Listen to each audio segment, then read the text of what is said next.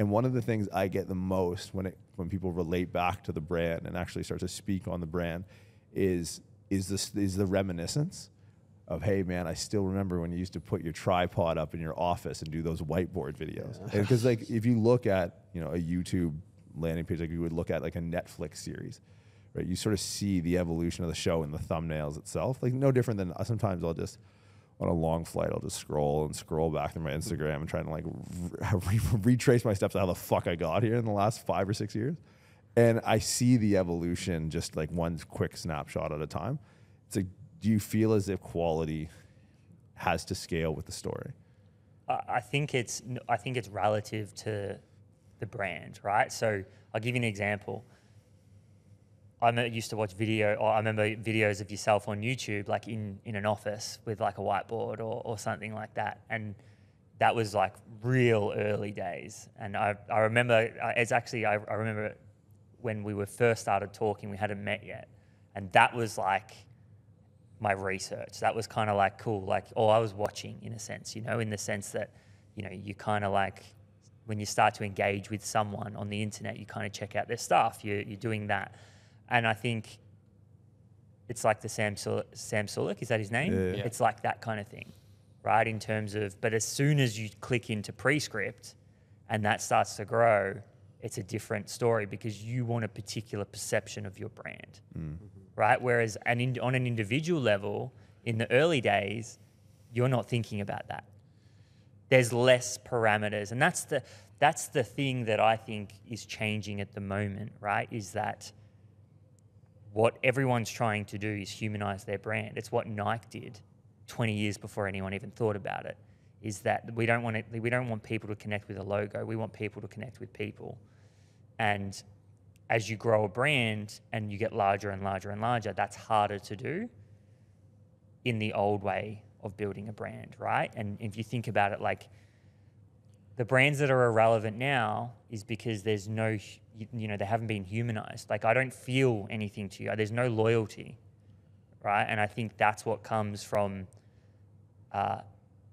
connecting with individuals, And so my point with that is like the biggest challenge for brands now is as they get bigger, and they grow and is to keep that human element to it. And I think that's why it's not going to just be the high res, the hi-fi, high res stuff. I think it's going to be a mixture of both. And it's about how you want to be perceived. But do you feel like because I feel as if the creator forced the corporate to humanize, right? And accelerated that. Like I still think we'd be in a world where Apple and Nike are, the superlatives from a brand perspective worldwide. I just feel like the conversation about other corporations like rapidly and successfully in most cases humanizing their brand is on the direct coattails of creators coming up and actually making a personal brand more corporate, right? Because at a certain point, like we're finding this at scale in our business where there are just immutable laws of business that you have to adhere to at scale, right? I don't know if you've ever read the book Scale by Jeffrey West. Like there are immutable laws of scale in the universe. And a lot of it helps explain to a creator, like I would put ourselves reluctantly in that category, at least in the early days. Right? Matt's like, nah. Yeah. I didn't use the I word. Don't call me that. I didn't use the I word. But there are things that we're doing now in the business that, are adopting very real corporate structures. Like I remember someone that used the word org chart to me. They said the word org chart to me 3 years ago, and I Google searched it. And now I probably said the word org chart 12 times in the last 24 hours. Do you see that? Do creators looking maybe from a creator moving towards a brand and brand trying to have that creator element? Like, do you feel as if creators need to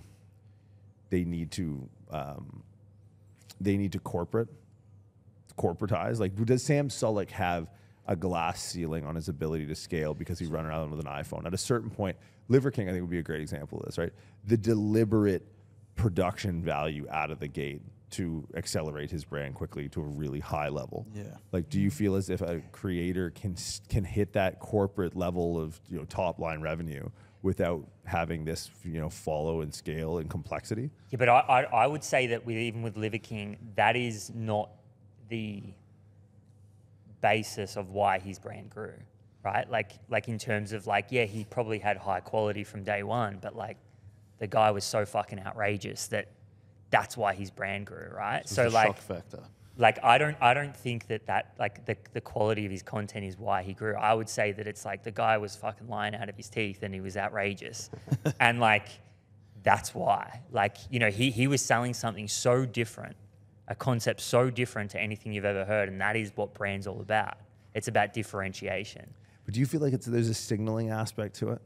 You know, like I have friends who deliberately drive nice cars because if they show up to meeting in not nice cars, they know, and they'd much rather rock. We had this conversation the other day. Like, you'd much rather rock the Volkswagen. Like, you don't really care about the flashy car or the watch. But at a certain point, like, there's a signaling in, you know, to a status symbol where if Liver King, for example, was, you know, lying through his Cheshire cat fucking veneer teeth and was doing it on a Nokia, you'd be like, this guy is insane and he's like living in the woods. But he's got like the big house and here's my family. It's like, oh, like, these are all signals to success, which I think was what good brands do really well, right? Like if you look at like the Porsche, right? Jay's like a big Porsche guy.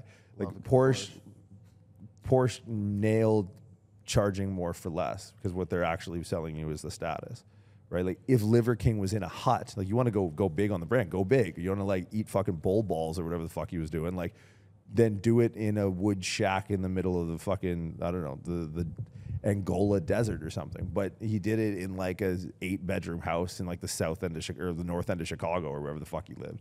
Right? Do you feel as if like there's an obligation to signal to acquire like the broader audience? Like there's no way. Scale means you're reaching people that, you know, you wouldn't otherwise reach. Like if I just sat around my nerdy round table of my tripod on my chiropractic table pointing at a whiteboard, there's no way we'd be here. So, but the thing is, it's the audience. So Yeah, the way that I exactly. see it's the audience. Look at Sam Sulek. He's got a younger generation who kind of, they're not going to be appeased by the flashiness.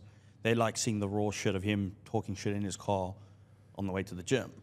Liver King, the product that he was selling is at I would say a higher market. It's more the older males who low testosterone. How can I bring all these things up? They've got the money. It's like that doesn't appease a 20-year-old, for example. Right. It's like there's two different markets that you're now looking at or playing with. Yeah, and that's what I was saying. That's where the relativity is. Yeah. It's like, you know, it honestly just depends who you're selling to, and that changes over time. You know, like as you get towards it, like with Liver King, he probably didn't.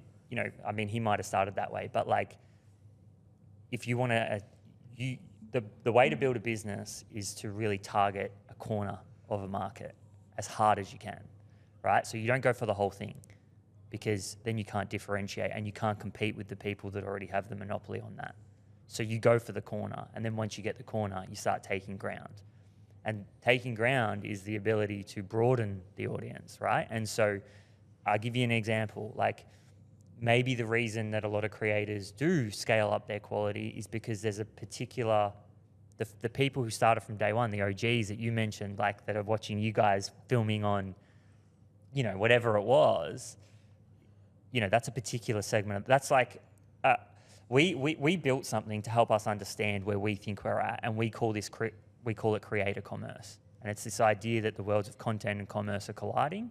And that was the whole preface why I like dropped everything and just started this business, was like, there's something here. This market is small, but it is going to get bigger.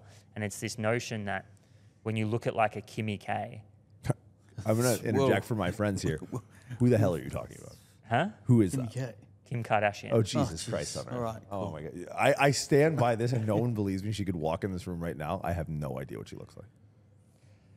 Well, look, look her up. Okay. She's like, my point is like, okay, I'll use K. another one. Mr. Beast, Logan Paul. Yeah. These are the companies that are creator-led businesses that have built-in distribution in terms of like marketing and attention. That is what I believe to be the next iteration, you know, and I think we've seen that. And the technology adoption life cycle, you've seen that? Like, Yes. Yeah.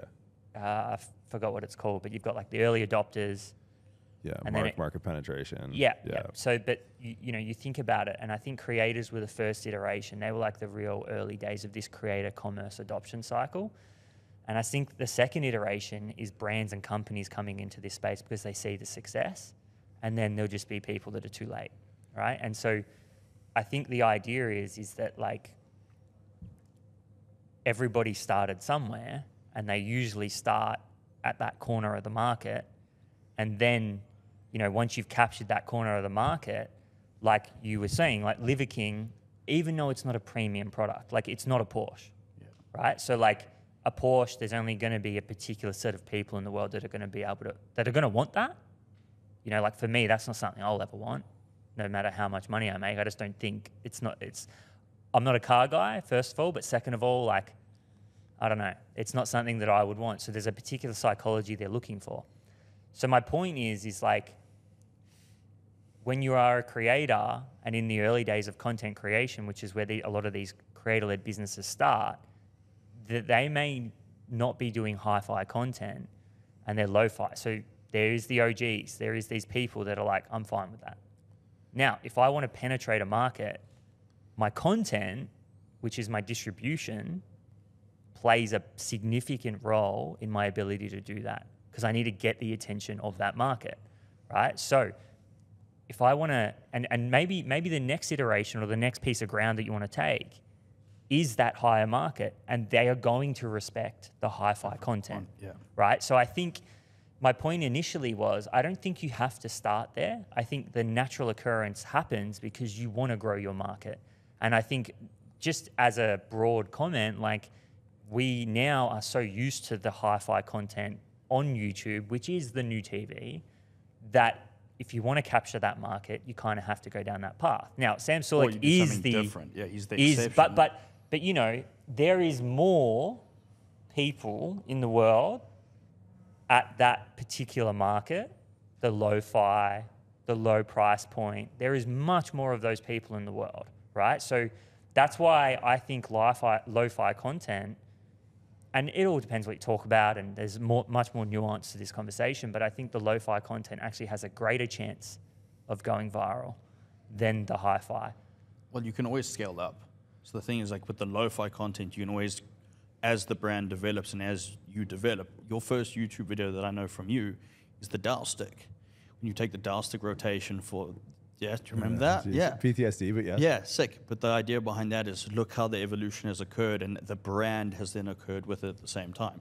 You can't have started where we are now and go backwards. I think to kind of I like the term creator commerce, because I look at it and I think we're basing this off the assumption that a creator has larger business scale operation or aspirations, right? Because I think just like normal business, because when you made the idea of, you know, early adopters into, you know, peak market penetration and looking at what companies will do in other aspects of their business, right? Like instance that comes to mind is Google buying or Meta buying WhatsApp.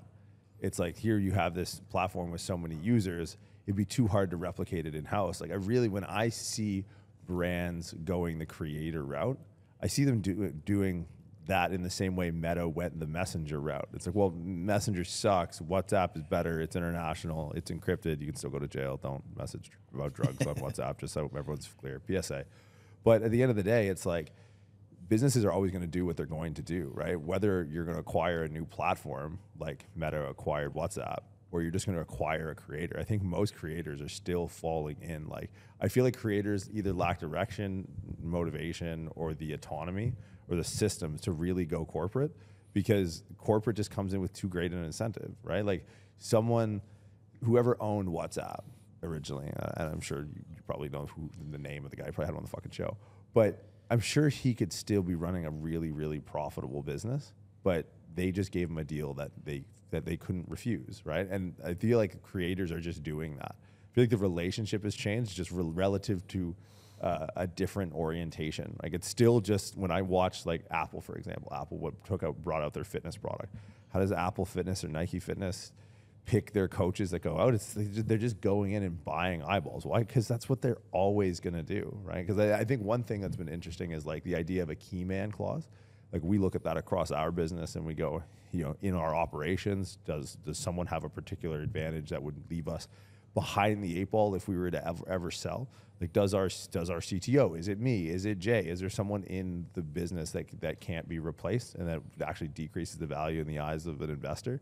And it's like, you know, for a long time I pushed back on that as far as like, hey, like, let's try and pull back. But if you, and I'm going to pose this as a question to all of you, but I'd be interested in your opinion first, Kyle, is if Elon Musk were to step down from Tesla, PayPal, and SpaceX tomorrow, what would the value of those companies go to?